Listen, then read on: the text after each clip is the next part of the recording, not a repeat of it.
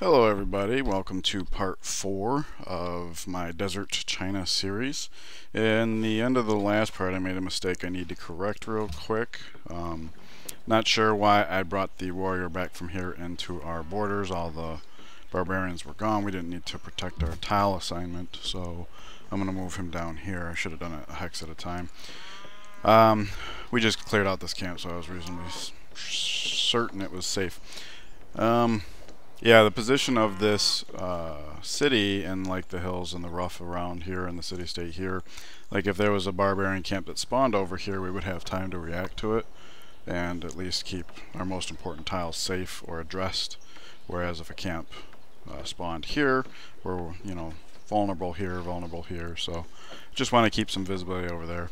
And then the other thing is just this situation, wanted to keep an eye on that because Brazil had come up to clear the camp that was here, which would suggest that it wanted to settle, and when I started coming down I found this, and curiously he did not move nor did he heal up. So this guy I think I'm just going to leave here for now until we figure out what that's about. We do have a scout nearby, but he's going to be focusing more on cloud clear, but it's possible he'll give us some information along the way. We can just alert up right here. Stone is a special tile, can't spawn there, so our visibility spread is just fine. Worst case scenario is up here, which we would still possibly have time to react. So this guy needs to heal up. I want to just bring him up on the hill. That way we have some visibility in here so we can see when if Brazil loses interest. Usually in a situation like this, the fact that he didn't move would suggest he either wants this tile or wants to move through this tile. But if he wanted to move through this tile, usually the AI will take like an alternate path or something. So just based on that one turn's worth of information, it is looking like this is the tile that he wants. Which really wouldn't be ultimately a problem for us because we just need to get another expand, and it would be nice for it to be somewhere around here for the sugar and the river tiles. I mean, there's some hills nearby and stuff. So even if he settled here, we could settle like on top of him to at least get our other expand, but we don't want to have overlapping borders. So looks like he's heading for the hills though, so to speak, not literally. So maybe he's done showing an interest in that. Alright, so I've been thinking, and I do think we should head towards Hanging Gardens. I still stand by what I was saying before, that the way we're spreading out, we will need more military. However, it had occurred to me that because we rushed these out and now we're taking time to like deal with infrastructure before continuing to expand, because we don't want to get the expanding too aggressively diplomatic debuff, because if we do, then people start declaring war on you and stuff, and we already have a volatile neighbor here and a neighbor that usually I think can be trustworthy, but we kind of scared him off of the settle he wanted. So I don't want to do anything to disrupt that. And I was thinking, if we were to beeline Hanging Gardens and not necessarily build it the turn it became available, but like wait until like the policy's here, we get a couple archers out, build the Hanging Gardens before we expand again. This would leave us with less land overall that we would have to hold down. I would produce some units. We would slow down our overall expansion, which would be good for the AIs, which I'm trying not to let that steer my decision too much. But if we spread too thin right now, especially with low military, we just won't be able to hold those lands necessarily. So yeah, I can see a lot of advantages of getting the Hanging Gardens out of the way before the settler. And depending on how developed these tiles are, that means we would get 7-8 turns sooner as well. And of course the food we would get from Hanging Gardens would contribute to hammers while building a settler and help to grow the city, because we had been keeping the city stunted, I guess you could say, because of trying to get these expands up quickly so we could secure a religion, which worked. We got first religion, and I'm playing that better than I did last series. Last series I had made the mistake of playing the religion game Liberty style while we were going tradition, so I found out the hard way that that's not quite the same thing and it doesn't really work very well. Alrighty, so we grew here finally, but rather than working 2 food tiles, I want to work this heavy production tile, at least until we get the granary out. Then between the granaries, 2 food, and the 2 food we can find on these tiles, we can actually start growing slowly. But for right now, it would just take forever to get the granary out. So, and then with the granary and working 2 food tiles, the city will grow more rapidly than either one of those by itself, which means every new citizen will pick up these 3 free hammers. So it's the best of a bad situation. This really is going to be a pretty bad city, but once we have one more caravan than we have expands, we can start feeding this city and it will recover. So right now it's doing its job. It's securing us a religion, and it will, as soon as this caravan's done feeding it, we'll reverse it and feed the capital from it. Kind of like in the last series. Alrighty, so what's going on here? 6 and 3. There's no other really good growth tiles, so we can just leave it like this for now. Looks like next turn both of these tiles will finish up. So we can change it then. Desert Folklore finally got chosen, but that's of no interest to us. Probably from Ahmed? No?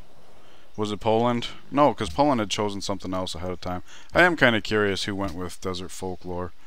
It was Inca. Oh, yeah, I guess that does make sense. He's got a fair amount of desert. Okay, I wasn't even thinking about that. When I thought desert, I just assumed, oh, yeah, Machu. Okay, alright. So he's, okay, that's interesting. So that means he probably is in the running for a religion, and once he gets it, it'll be a little bit annoying. So we'll want to scout, keep our scouting up, see what's going on with all of that. Alright, it does look as if Brazil... Oh, yeah, okay, so they're actually retreating this way while not fully healed. That's not like the AI at all. So maybe the settler's coming over to the west somewhere and he feels he needs more military to support that. I don't know, but if that's the case. Like, I'd rather he didn't see us here, because then he would know... Well, maybe. I don't know how complex the AI is. Well, there's another expand. Looks like he expanded towards Rome, and Rome towards him. Maybe, like, we don't see Rome, but we do see its expand. So hopefully they'll be distracted with one another. Poland is neighbors with the Iroquois, and the Iroquois tend to grab up land. That would surely make Poland upset. So it is possible that our neighbors are not going to be terribly interested with us. Incas more so, obviously, but we have a declaration of friendship. And they can go a long way as long as we, you know, keep our diplomacy smooth with them. At least for now. Right now we're fragile, you know. Borders went up a little early. Military's a little light. So we're a little fragile right now. First expand is somewhat distant from the capital. So we should do what we can, at least for now, to keep things smoothed over. Alright, we got 3 workers finishing up their projects, and that means that if we change this, we go from 5 and 2 to 4 and 2. So clearly that's better. We're not in a rush to get that papermaker out like we would be. Oh, he's coming this way. There was 2 of them, so maybe this is the second one coming from up here. We couldn't see him. Probably the case. Alright, so this guy can actually start heading back over here. He can cross the river and then maybe even up onto the hill. We don't need to watch this, I don't think. It would be interesting to see though, because I kind of wanted them to not see me no longer occupying this tile. Like right now this guy can see this tile, so I would hate for that to equate to the settler coming back. Wisdom and word. Alright, wheel is available. Looks like we got a buyer for our horses.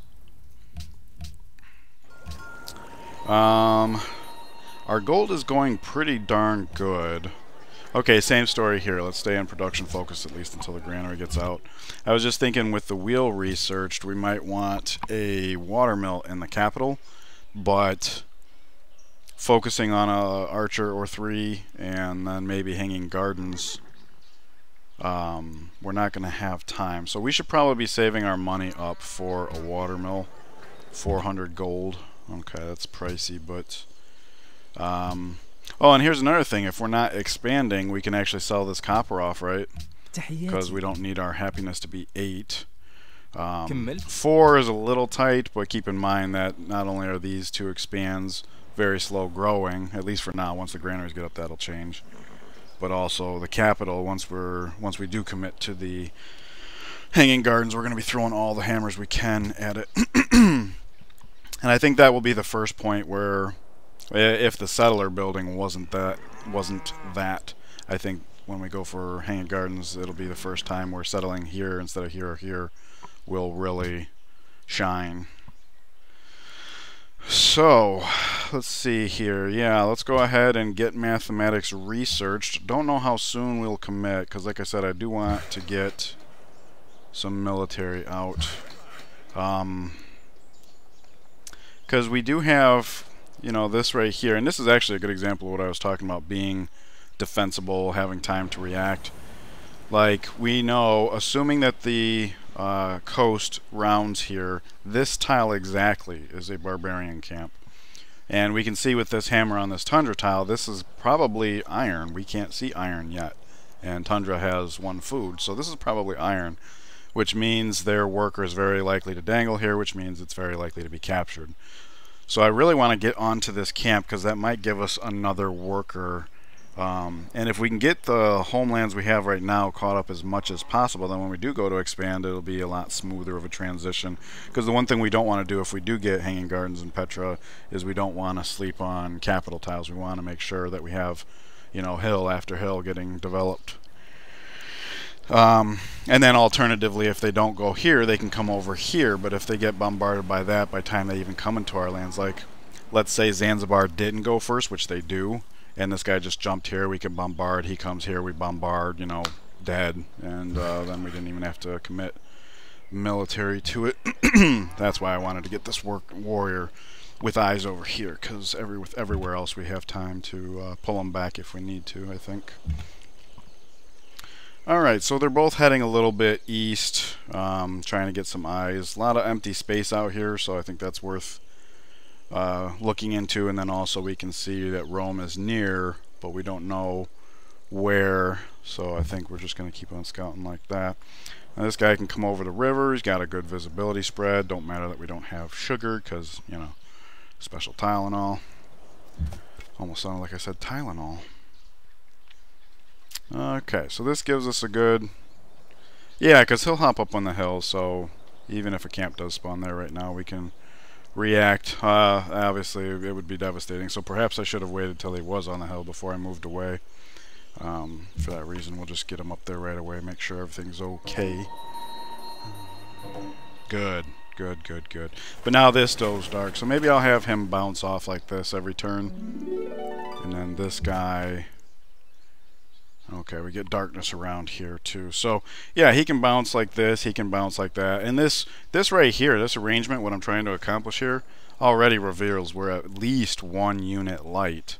And then of course if we build an archer here and him and the warrior coming over here to address that camp, we'll have a bit of a weakness here. So I'm thinking at least 2 archers would be necessary. Okay, I did not articulate it, but the whole reason I moved this guy over here is because our borders were saying they were going to go to one of these next. And we get the freshwater without the forest. We'll just jump over there and do that. He can put a farm here. And then this city will have all of its best tiles. It's going to grow to here next, so hopefully that means it grabs the cattle after that. So I'm thinking maybe have this guy, since he has fewer turns to do what he's doing than this guy does. He can do these 3 tiles as roads, and he can do these 2. And I know it's a little premature for roads, but the capital's mostly caught up.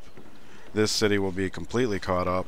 And then of course once the granary is finished, between 1 cattle and then 2, this will actually grow pretty quickly, I think. So by the time the roads are done, we might actually be to a point where it's not going to be at a loss. Which really doesn't matter, because tradition, you know, the cities grow taller, so the city connection, even if it doesn't pay for itself immediately, that definitely makes up for itself in the long run. I couldn't believe how good our gold per turn was, even in the absence of trades, just from our city connections. And yeah, Machu Picchu is part of that. But so yeah, definitely build an archer. And I know this says 5 and this says 4, and with a new citizen coming out, this might be more like 3, but I at least want to get 2 archers out, then maybe we go into the Hanging Gardens. Because keep in mind, without this policy, our hammers, we're going to be able to make a lot of hammers, but if we can devote the hammers that we're putting into Hanging Gardens as being magnified, all the better. I would more than happily start Hanging Gardens without that policy, but let's at least get an archer or 2 out first. Or I should say 2 or 3, because I've already identified the reason to have at least 2 right now. Then of course once we do expand again, we'll have more eyes just by virtue of our borders, and so we can like redistribute and re-examine our military situation at that time. Okay, so you do that, and we're gonna bounce with those guys. Okay, hill. Alright, lots of empty space out here. No AIs nearby apparently. So the distance between us and Venice looks like it's gonna remain decent, which is nice.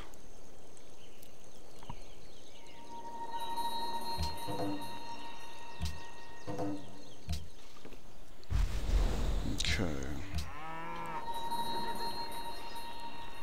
Alrighty, so we're at 7 pop.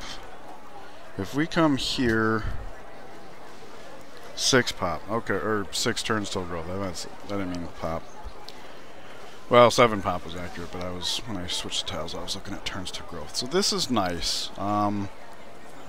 Last archer we built said it was going to take 4 turns, so once this is finished, another 4 turns we grow, and then we throw everything into our good hammer tiles. So we might actually be at 8 pop when we first start the Hanging Gardens, and that'll be right around the time we get the policy too. So really, when you think about it, we haven't really lost anything in terms of time and progress there. Half a turn maybe by that point, give or take. We'll just have those keep bouncing here. Let's squeak through here. Okay, now we have eyes on Rome. Okie dokie.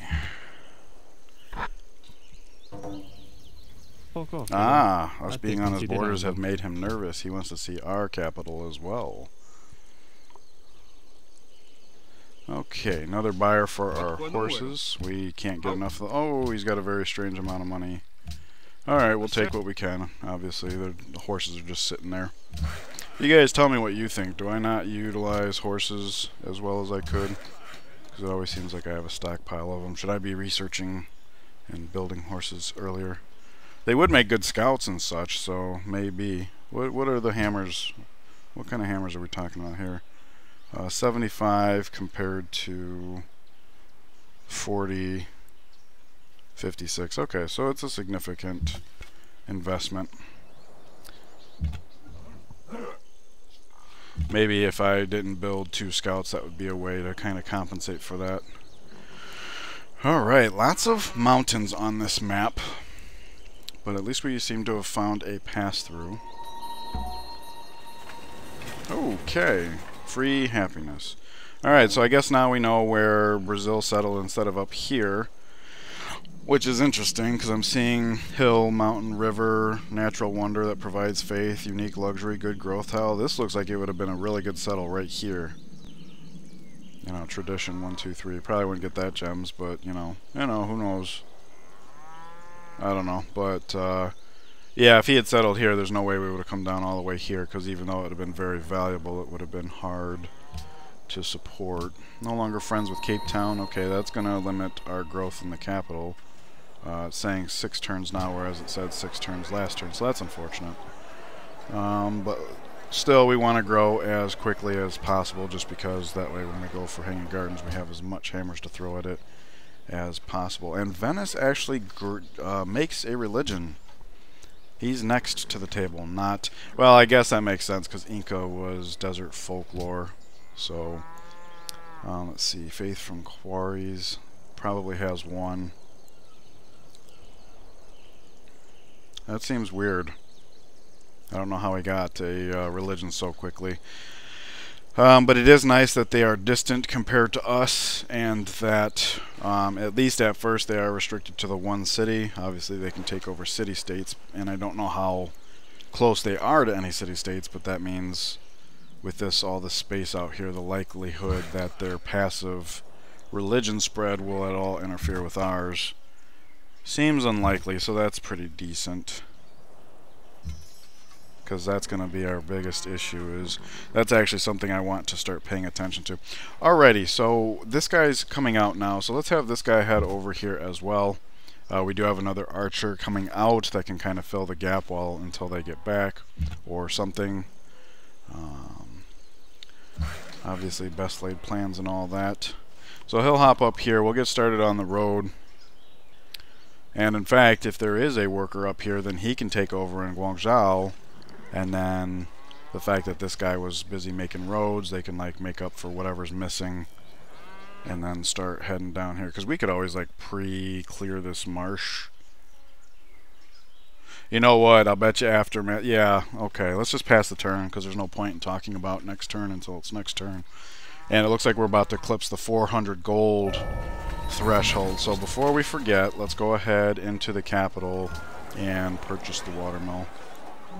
There we go. We get the one turn back that we lost from losing that city-state. So that's really good. And then what I was going to say as far as after mathematics is done. Yeah, this is an unfortunate little situation because I was hoping to pick up these tiles sooner rather than later because we don't want to lose them to Ragusa. Ragusa can pick up the 4 that would not involve crossing the river, and I would hope the governor would prioritize this because of river. Well, maybe I shouldn't hope for that because this city would, you know, poor Ragusa, we're going to have them boxed in real well. But I think I'll just have this worker come up here and do this farm first. That way, in the meantime, we do have visibility. Obviously, we're going to keep doing that. So, yeah, for research, obviously, we do want to go for currency, for Petra. But I think let's take a side jog from masonry for 2 reasons. We do have a stone tile that we are actively occupying. So to put another hammer on that while we're trying to knock out wonders and settlers and stuff seems like a really good idea. And then, like I said, it looks like we're going to be heading towards a time where we have too many workers. So having one like pre-clear the marsh down here in preparation of our expand seems like a good idea. Obviously that's not going to be high priority, but once everybody's caught up, which we are heading into, yeah, he can start on roads here, and then he can do, he'll do these 2 tiles, this guy will do these 3 tiles, and that way we can keep focus on the capital as much as possible. Okay, granary is done here, so let us switch our citizen over to growth, and we'll head towards papermaker next. Yeah, because the gold and the science. It is looking to me at this point like we will go Hanging Gardens into Settler into Petra. For that reason, like say we get scooped on Hanging Gardens, it would be nice to be able to go straight into Settler and then into Petra. So there is something to be said for researching currency first. But like I said, being able to put a hammer here seems nice. 4, 2. Yeah, we can start on this before this is even in our borders. Not that that matters too much. He could have come here and started chopping. We grow borders and get the hammers, but we can also get a hammer here. So, yeah. Alright, so this guy was heading over here along with the archer to address the camp. Wherever it is, hopefully it has a worker for us. Okay, now we get a little bit better eyes. Okay, and another cattle here. So yeah, settle here would have been absolutely amazing. So I'm not sure what he's doing settling there, but nobody ever said the AI was optimum. And it's really weird too, right? Because like when you have a settler highlighted, the little yellow tridents or cities or whatever they're supposed to be that appear on the map are usually pretty good. Like if I was intending to spawn here, it might actually say, you know, try here or something. I don't know. Okay, so may purchase with faith. I hate to take the time for this for those who do understand it, but I just wanted to point out, in a city like here now, it won't make that big of a deal because the granary's done, so we're going to be growing. But as of last turn, this city was growing very slow, and it was at 2 pop. So that meant there was going to come a time, possibly, where this said 1 follower of the pantheon and 1 follower of the religion. And since that would represent no majority in either case, there would just be no influence of the pantheon in the city, even though that religion is based on and includes that pantheon. So the fact that it says purchase with faith, again, I want to go ahead and buy a missionary rather than let our faith stack up and try for an enhancement profit, simply because if we can actively force the majority in these cities, we won't lose this faith, because there's 4 faith here, that's from the pantheon, 4 faith here from the pantheon, and being that we're doing 16 per turn, you know, when that happened, our faith would drop. I've had games where that's happened to me, and like, it puts your profits behind, it puts, you know, your missionaries behind, etc., etc. This way you just do it actively, and the faith that you would have lost, I don't know that it's a direct conversion, but you basically put it into this missionary so that you can prevent that from happening. And then, of course, by actually spreading it early, you start, you know, resonating elsewhere. Like Ragusa isn't even under the influence of our capital, so we can start pressuring that by converting Shanghai. And on that note, okay, Sidon is being pressured by the capital, and Zanzibar is not. So I think what I would like to do with this missionary is head north first, convert Guangzhou. That way, Sidon will have 2 sources of pressure. It'll flip quicker. Zanzibar will have 1, and then once this flips, it'll have 2. So we'll basically lock up the north here right away. And it's a similar situation over here. Shanghai would influence Ragusa and Zurich, but since we're not actively, passively I should say, pressuring Ragusa already, these would fall slower. So I'd rather invest in the ones that are going to flip quicker, at least getting started. I hope that makes sense. Alright, enough time spent on that. Let me know, if you guys have any questions about that. It's something I talk about in other series, so like even just the last one. So hopefully, let's see, 3 and 1, 2 and 1. That actually speeds it up even more. That is fantastic. Alright, so we'll start on Hanging Gardens next turn. We'll grow the turn after that, which will allow us to go dump full hammers. And then the turn after that, we will get the policy to magnify those hammers. So, yeah, these 2 archers don't seem to have been a problem as far as that goes. Okay, same story. We did convert over to growth, such as it is. In fact, let's just do the bison tile first, because even though we don't have trapping yet, it will be the first to evolve beyond 2 and 1. Papermaker there as well. Okay, this is a hill, so there's no point in coming here.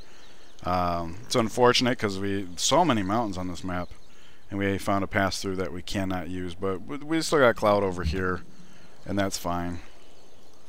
There probably will come a point where this scout hits something that circling back, because near as we can tell, we're center-ish, so having one scout head east while the other one heads west. But right now we do have some cloud near us, near Brazil, that I would like to address. Alright, so this guy is done with the farm. We can go ahead and get started on the roads. And since we will have masonry, this guy can come do this, and he can come here, chop this down, put up another freshwater farm. We don't call him Dougie Fresh for nothing, that's for sure. Right, so bounce, bounce, keeping those eyes peeled. And then that's also nice too, because then if we ever do find a camp via those means, we'll have an exact idea of when it spawned and how soon we have to react to it, etc. etc. Alright, masonry is in fact finished, so we can build our quarry and we can clear marsh. So that's pretty good. Alrighty, not seeing any barbarians yet, so that's interesting. Like I said, we can pretty much bank on if it is in fact here, because that only relies on the coast being here like it looks. This does flare out, so it could be more. But we know they would either go for Sidon, which they'll get shot down eventually, or they'll head over to Zanzibar. From here we can see that's not what's happening here. Alright, we're up to 3 pop. That was actually relatively quick. partially because the horse was providing some food, that and the trade route. Okay, so masonry's done. Let's definitely go for currency, because in the event we get scooped on Hanging Gardens, we want to be able to go straight into, you know, our settler and Petra. The nice thing about Petra is we almost certainly will not get scooped. There are people that could try for it, but they do not have the production compared to us. Cusco's got the one hill. Warsaw has one hill, which I just noticed. Look at this, third city, not settled towards us, settled towards the Iroquois, so that's amazing. He's desert as well, but clearly he doesn't have any production really. One quarry, horse. So yeah, I can pretty much guarantee Petra's ours as long as we stay on task. Anyways, enough jibber jabber. Let's say Hanging Gardens here, and then next turn we grow. In fact, what we can do right now is, okay, that's 2. Okay, that's 2. So there's no way to, okay, I was looking to see if there was a way that we could add some hammers right now without preventing growth in a turn, but that doesn't seem to be the case. What about 1 and 24? 2. Oh, even just the 1 food. Okay, so that's what I should have checked first. No worries. Alright, let's try to leapfrog over this guy. No such luck. Definitely don't want to start a war either way. Ooh, he got a good number of units there. Probably dealt with some camp or something. Alrighty, let's keep on. Ooh, more borders. Looks like Aztecs.